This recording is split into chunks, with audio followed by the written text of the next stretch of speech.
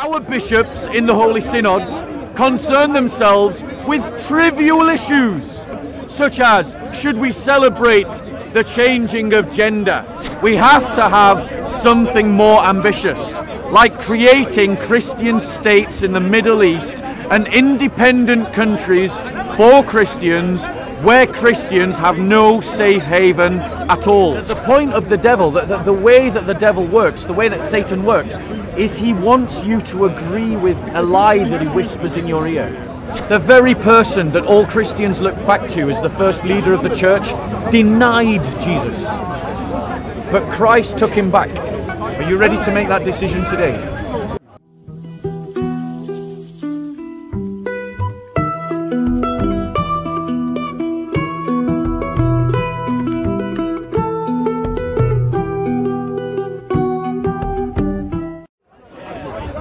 So I want to talk about what are the real problems being faced by the church, because right now what we see, because of the pressures of liberal society, there are voices within the Christian church that are seeking to dominate the church, the debate within the congregation of the faith about issues connected to liberalism. So we see, for instance, the synods of the church being occupied by non-issues such as gay marriage or baptisms for transvestites to celebrate their becoming a new gender.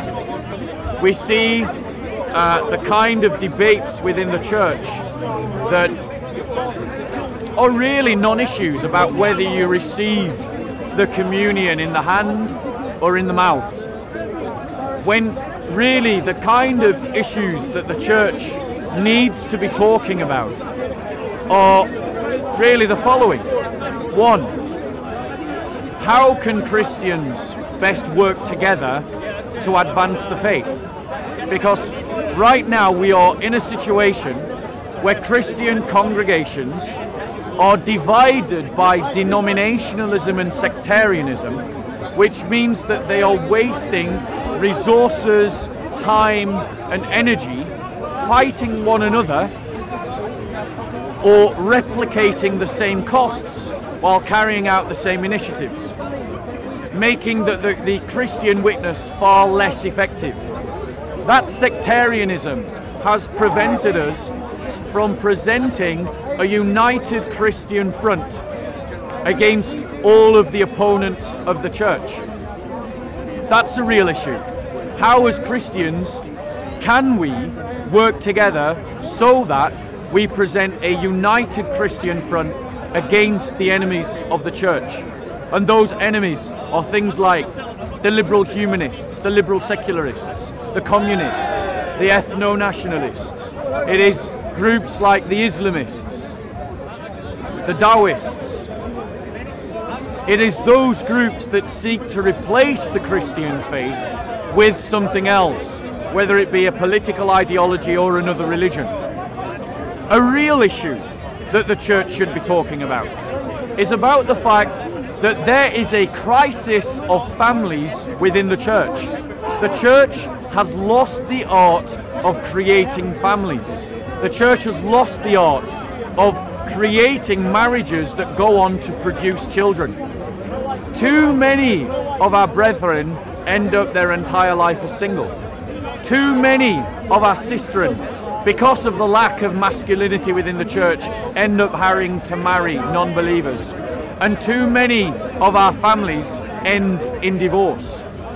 Now, these are all symptoms of a much wider social construct, the much wider fruits of a liberal, capitalistic, consumerist society that seeks to atomize us so that we can be individual consumers.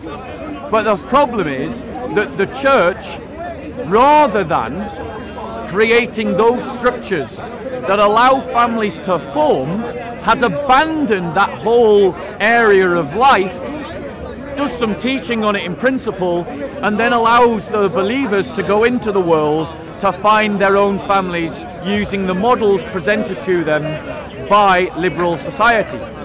And a much better way would be to go back to that tradition of the arranged marriage. Now, not so much being driven by the family, but being driven by the church itself. Brothers and sisters working together to help brothers and sisters get married. Christians need to rediscover what it is to create families and to support families. Because as anyone will tell you who's looked into the research by the Pew Foundation, the thing that drives religious growth the most is not conversion, but procreation. The reason why Islam is the fastest growing religion in the world today, after atheism, which is actually the fastest growing philosophy in the world today, is because of birth rates. It's not because of the number of converts, though of course they are making converts as well, but so is the church. What's really happening is the fact that Christians have failed to create structures within our communities that produce families, and one of the principal reasons for that is because every pastor, every leader wants to keep their congregation to themselves and doesn't want the wider Christian community to mix as a people. That's a real challenge that the church faces. None of these non-issues that the synods are currently debating. Another issue that the church needs to get to grips with is the persecution of our own community. The persecution of our brothers and sisters in Nigeria. The persecution of our brothers and sisters in Egypt. The persecution of our brothers and sisters in Syria and Iraq. The persecution of our brothers and sisters in Pakistan. Of our brothers and sisters in North Korea. Of our brothers and sisters in China. Of our brothers and sisters in Burma. Christians are being persecuted. And like sheep without a shepherd, we are looking to the nation liberal states to come to our rescue. And they won't. They never will. They haven't. They haven't since the time of the Crimean War, and they're not going to in the future. Christians must find their own solutions to this problem emanating from within our own community by mobilizing and creating those structures that best aid the persecuted church in their plight, and to work to an agenda that is more ambitious than simply giving Christians moral support, emotional support, and a little bit of money with the Bible. We have to have something more ambitious, like creating Christian states in the Middle East and independent countries for Christians where Christians have no safe haven at all. We have to be more ambitious, and we have to create those structures that will allow those more ambitious goals to be realized. That requires a more muscular faith, a more dynamic faith, a faith quite different to the institutional Christian civic religion that many Christians experience in their churches today. Another real issue that Christians face is the fact that as Christians we aren't doing evangelism. There are too many fellowships, Catholic, Anglican, Methodist, Orthodox, where those fellowships gather together on a Sunday and then do no evangelism for the next 7 days at all. And they don't even do any on a Sunday. How can we bemoan the fact that people are not coming to Christ if we do not share Christ in a convincing way? We have evacuated this need for evangelism to those eccentrics within our own community who, because of their own issues, stand on street corners screaming at people, thinking that they're making a difference. We need to professionalize our evangelism. We need to engage with wider society in debate, offering confidently a Christian worldview in a Christian way of life as an alternative to the surrounding culture.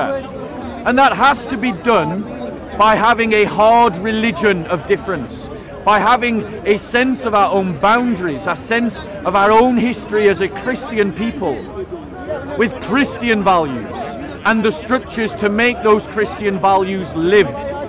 It has to be a more insular Christian faith, one that is confident in who it is, but also open to the seeker and also seeking to save the lost. We must learn apologetics from the pulpit. We must learn polemics from the pulpit.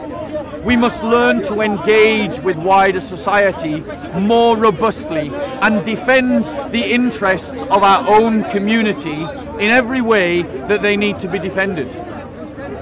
These are the real challenges that the church faces, or some of them, some of the bigger ones. But what instead do our bishops concern themselves with? They concern themselves with assuaging the wider liberal elites in society who will never ever be satisfied with the Christian faith until it looks nothing like the Christian faith. So instead of dealing with the real issues the church faces, its poor use of resources, its sectarianism, its lack of families and its lack of ability to create families, its lack of ability to defend its own, and its lack of ability to evangelize, our bishops in the Holy Synods concern themselves with trivial issues, non-issues, questions that have never been heard in the church before, such as, should we have women priests and bishops? Should we have a multi-faith relationship where we all worship the same God? Such as, should we celebrate the changing of gender through baptism? This is the kind of nonsense our so-called leaders are concerning themselves with. Or like parochial, timid, sheepish leaders, they try to insulate their congregations in a way that has no real engagement with the outside world. When really what we need to be striking is a middle ground between having a strong sense of our own identity and having the ability to share that identity with others and to invite other people to embrace it for themselves. And how we do that is what the bishop should really be concerning themselves about. Not simply pandering to the whims of a liberal establishment that will always find something to criticize the church for, because fundamentally Christianity and liberalism are not the same thing. Any questions? Yes, please. I'd like to ask you a question, but it's not on this now. Okay. The question is, and it's not meant to be rhetorical or insulting, I would like to know, and I've had discussions with you before and you've been very helpful in enlightening me. It's a basic thing. Is God all-knowing? Yes. Outside of the incarnation. I'll give you a specific so you actually understand what I'm talking about.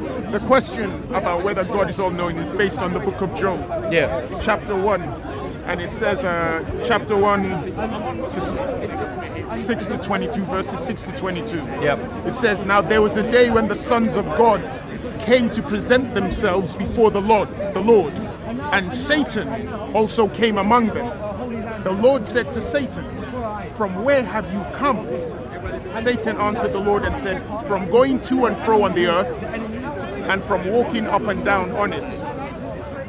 And my question is, when Satan appeared with the sons of God, why did God have to ask Satan, from where have you come? God would already know. Okay, so let me address that question. Firstly, we have to understand the literature of the book of Job as it should be correctly understood. The book of Job isn't meant to be a literal textbook of history. It is a form of wisdom literature. It is a form of wisdom literature in which truths are being communicated by the prophetic spirit, by the Holy Spirit, through the writers, in the character of Job and his colleagues. Now, whether Job really lived and whether there is a historical person of Job, I am not sure. I'm open to the possibility that there was, and I'm also open to the possibility that the whole book of Job was simply a giant parable of wisdom literature. Invented characters who are portraying certain truths for us, the readers, to know. So, then let's just pretend that Job is a historical character. When Job is reciting this, when this, because this is all coming from Job's lips, from Job's perspective, Satan is having this conversation with God. It is about what God is revealing about Satan to us, the audience, which is that the devil roams the earth like a roaring lion seeking the ruin of souls. And that is what the devil is. He is a demonic spirit that prowls the earth seeking to gain our agreement with his lies, and in so doing ruin our soul, ruin our hope of salvation. And what are the lies of the devil? The lie of the devil is that Christ was never crucified, only in appearance was made to appear to be crucified. What are the lies of the devil? The lies of the devil was that Jesus is not the divine Logos become a man, but simply a prophet. What are the lies of the devil? The lies of the devil are that Jesus is not the Messiah prophesied in the Old Testament. What are the lies of the devil? The lies of the devil are that God does not exist, that evolution explains God away, or that science removes our need for God. The devil said that. That is a lie of the devil. But the best lie of the devil at all, the best, his masterstroke, is that he himself does not exist. That is by far the best lie. Because if he can get you to agree that he does not exist, then you're not on your guard against those demonic forces that seek to lead you astray. But in that passage, I'm curious, the other thing I was going to ask, when Satan came amongst the sons of God and God, why didn't the Lord cast him away or destroy him? Okay. Why did the Lord have a conversation with him? Yeah, that's a very good question. And then he just went away, Satan just walked away untouched. Yep. Why was that? I don't know. So as Christians, you've got to understand as Christians how we approach this whole narrative. Okay, because this is a particular snapshot of something that lays within a much bigger worldview. So I have to take you right back to the beginning. In the book of Genesis, man was made in the image of God, and in the likeness of God thereof he was made. And the point of the Christian understanding of morality and of the human journey is that we grow into the likeness of God through making moral choices. But for there to be moral choices, there has to be real moral choices towards good and towards evil. And thus, there is an agent of evil, an advocate of evil, that within that moral paradigm speaks against natural law, speaks against God's revelation, speaks in a way an advocate of that evil, so that man might face that real choice. So what, God created that advocate deliberately? The devil was created as an angel of light, but the angels within the Christian worldview also have moral responsibility, though possibly for different reasons. So the angels were also created as free as me and you. The angels were created free. Free-minded. I just thought they just took orders from the Lord. No, they're created as free agents. Every time you see an angel doing the will of the Lord, it's because he chooses to do so. So is that why they can come down to earth and mate with the sons of men? The devil, Satan, who was formerly known as Lucifer, becomes the devil because he becomes the accuser. He becomes one who seeks to accuse man against man and man before God. And he seeks to mislead man, but he became that through his own volition, through his own choice. I don't disagree with that, but it still doesn't answer why God didn't destroy him when he came to the sons of God. Was there a reason why God decided to let him go away and harass Job? Yes. Why?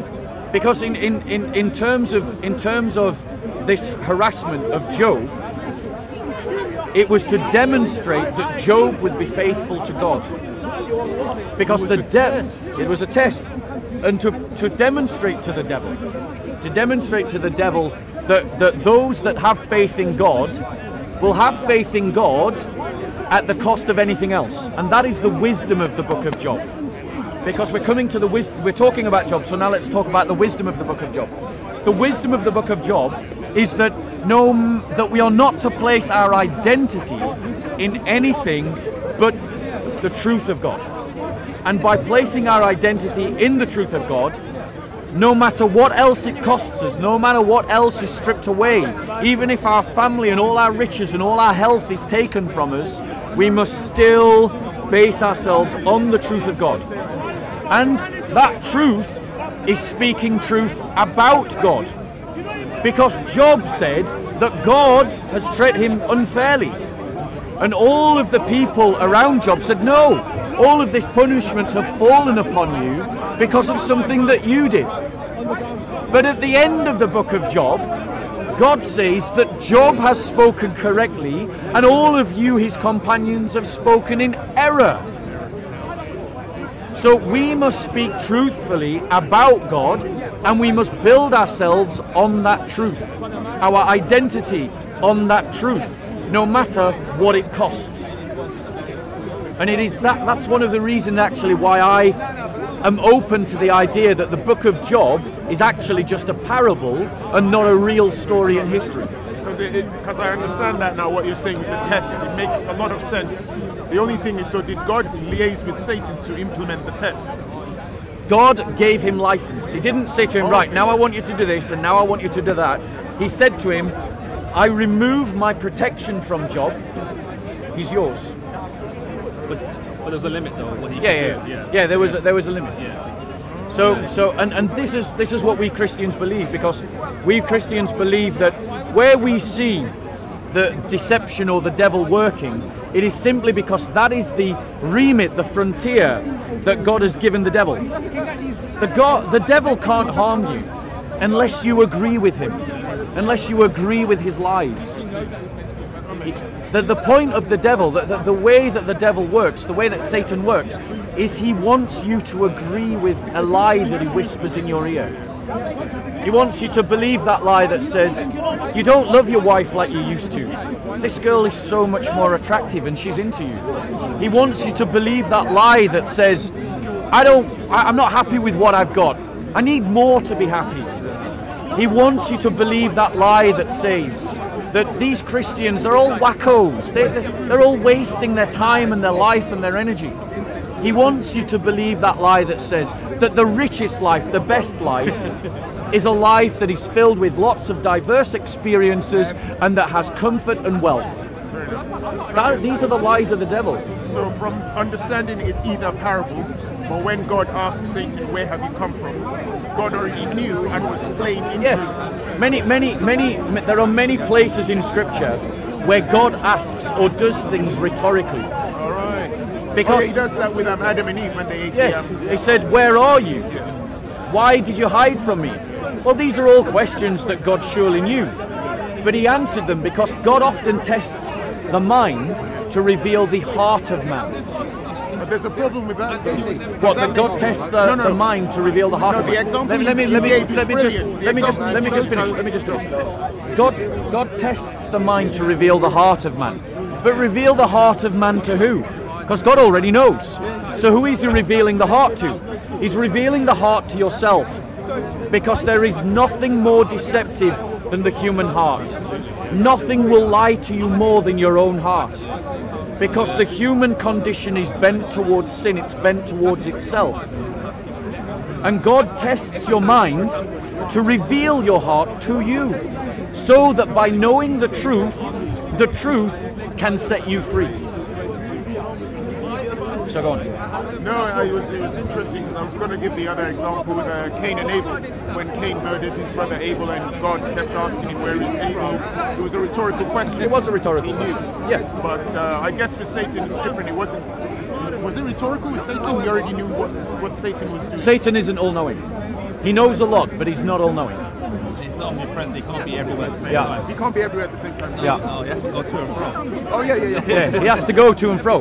So it's revealing truth about the devil. It's saying that the devil isn't all-powerful, that he isn't everywhere. No, but when God, that he's limited in time and scope and presence. But when the Lord asked him, Lord already knew he was going to say to and fro. So was that supposed to be rhetorical? To say Yeah, because what he's doing is conveying truth about the devil. and about himself. To who? To you, the audience. Okay, so it's a story which is supposed to convince us Yes, about. because what you see when you read that passage is you see that the devil isn't all powerful. You see that the devil isn't all knowing. You see that the devil isn't all present. Which means that you can know that there is a limit on the power that the devil can have. Now, bearing in mind that that is one snapshot in a bigger picture. You know, are you a Christian yourself?